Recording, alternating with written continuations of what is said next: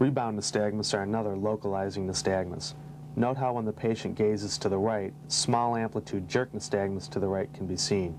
When gaze is shifted to forward gaze, the amplitude of the nystagmus stays the same, but the direction shifts to left beating. Now the patients in left gaze, left beating nystagmus are observed. When the patient shifts gaze to forward gaze, note how the direction of the nystagmus will then change to right beating. This cycle can repeat itself indefinitely as long as gaze is shifted. The localizing value of rebound nystagmus concerns its relationship to disease and disorders of the cerebellum. It can be seen in degenerations of the cerebellum, infarction,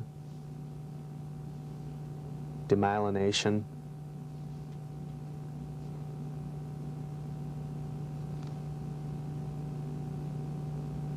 and what we're observing now is just a continuation of the previously mentioned cycle.